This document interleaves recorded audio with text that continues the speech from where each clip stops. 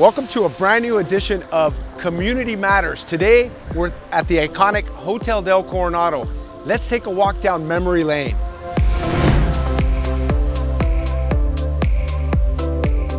The Hotel Del was built in 1888.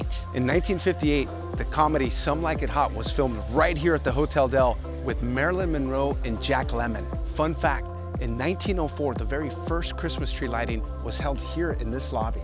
In 1988, the Hotel del Coronado had a bash for its 100th anniversary. They invited all these Hollywood stars, Al Pacino, Dustin Hoffman, and they closed down all of these rooms and had different themes for the whole weekend. It was phenomenal.